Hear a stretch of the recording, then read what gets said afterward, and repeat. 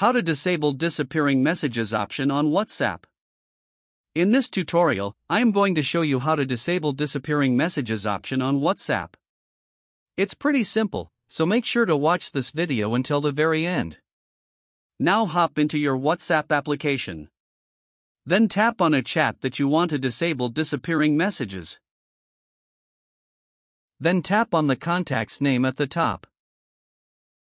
In here, you will then see the disappearing messages option, so tap on it. To turn this off, tap on the last option here, which is off. And that's it. I hope this video helps you. See you on my next video.